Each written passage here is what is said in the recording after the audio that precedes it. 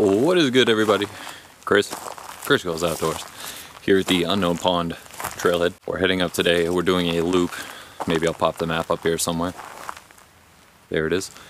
So we're doing a loop. We're going up to Mt Cabot, and on the way to Mt Cabot there are two, from what I hear, really nice viewpoints called the Buldge and the Horn. So I figure we hit them on the way up. It's about an 11-mile trip roughly, so we're gonna get moving. Clouds in the sky, rain as possible, and yeah, let's do it.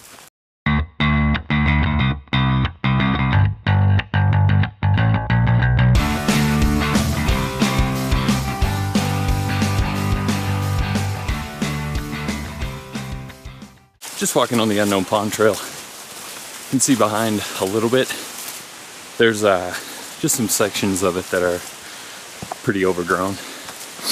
It's coming out on the trail. The trail's still easy to follow, but just something to be aware of. So we're just off the Unknown Pond Trail. You can see it right back there, and up this direction. This goes to the Unknown Pond tent site. I'm not gonna go up there because I have no intention on camping there tonight. So moving along, looks like, yeah, you can definitely see the pond through the brush here, but I'll wait till we get through the trees, get a better view. All right, we've made it to Unknown Pond. Found a little clearing here. It's beautiful. Give you a little look around.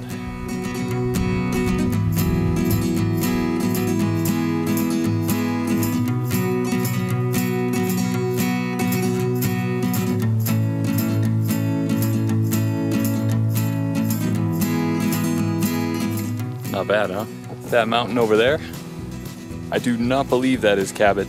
So there's two little peaks off here. They call one the Buldge, one the Horn. I believe that's one of them, and that's where we're heading. So we're gonna loop around. Maybe there's some other nice little views around the pond too. So if there are, I will be sure to get them.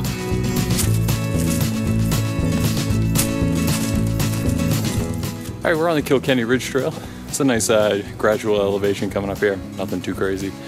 We're at the intersection of Kilkenny this way, the Horn up that way. So let's go check it out, see what the Horn's all about. All right, we've made it on top of the Horn. Super, super cool view. It's been cloudy and overcast all day. Views were questionable, but we're good. We're good. Let me give you a look around. I'm gonna be honest, not 100% positive what's behind us. I do believe that right there is the next one, the Buldge, and I believe over there is actually where Cabot is. So I'll turn over here. You can see the presidentials. I'm pretty sure you can see Wambeck from here too in this direction, but crazy. You can actually see, you won't be able to see on the GoPro, but you can actually spy the Madison hut from here. Incredible view, incredible view.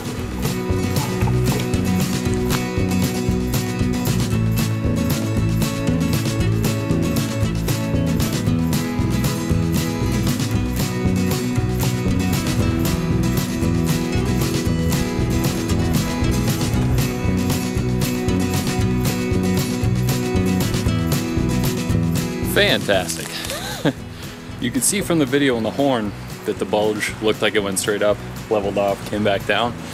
I had some people pass me just a couple seconds ago. They said they didn't even know that they went over it.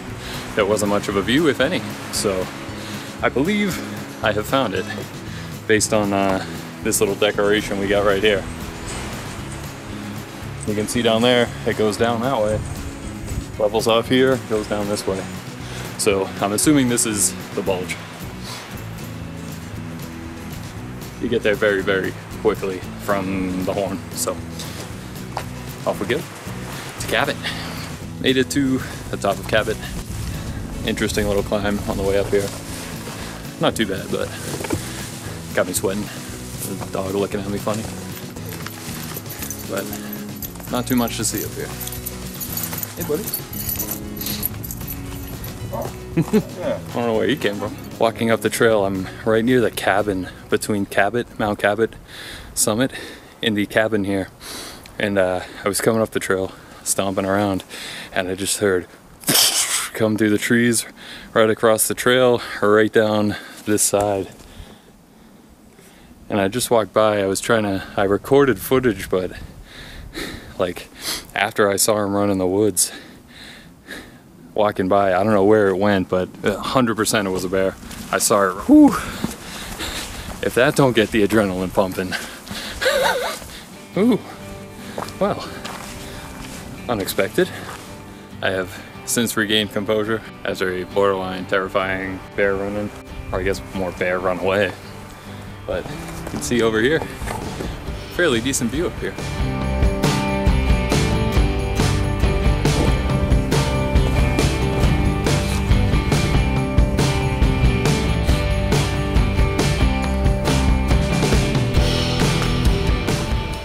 You might be able to see down there the cabin, so making our way. So we made it to the cabin. I'll show you right here. Just ran into a guy who's gonna be staying here tonight.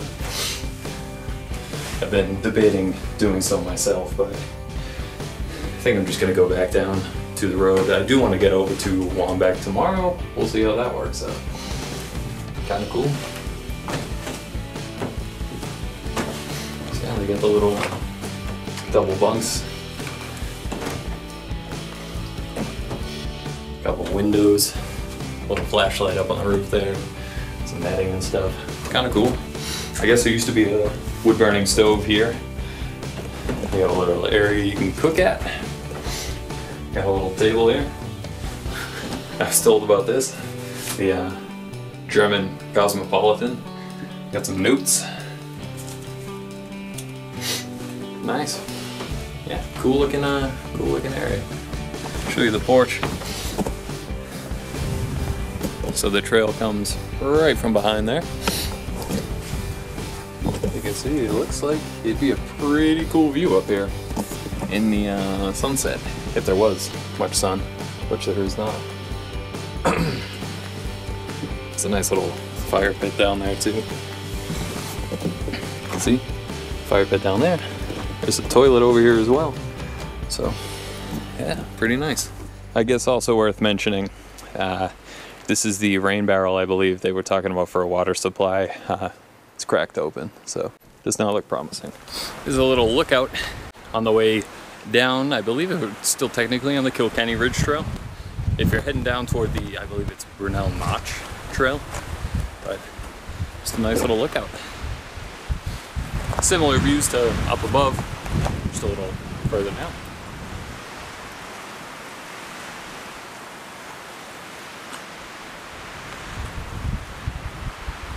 Come to an intersection of the Kilkenny Ridge Trail and a little bit confusing, the Mt Cabot Trail, which also looks like it goes down there.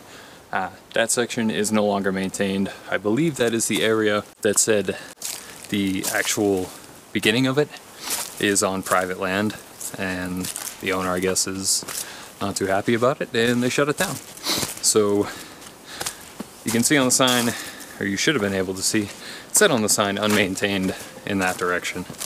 So if you come up this way, it's unmaintained going down, but if you go straight up, you have to go that way. So just so you know, I'm pretty sure I'm in a velociraptor field.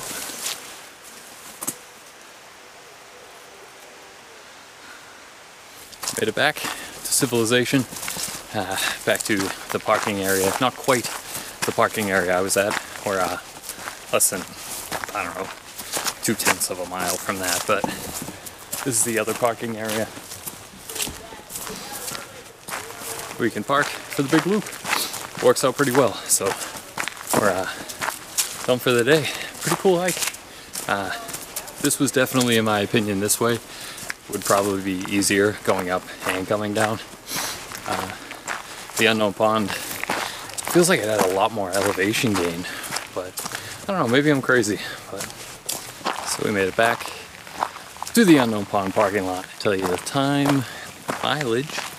So a grand total of 11.34 miles, which when I calculated from the map, it actually said 11.4, so this thing was pretty close. 11.4 miles in 6 hours, 10 minutes, 41 seconds. Not too bad. For me, anyway. Maybe for you. Speedy. That wraps it up for the day. Hopefully Wombeck tomorrow. See how it goes. Until next time, this is Chris. Chris Goes Outdoors. Like, comment, subscribe, because that's friendly, and take care. We'll see you next time.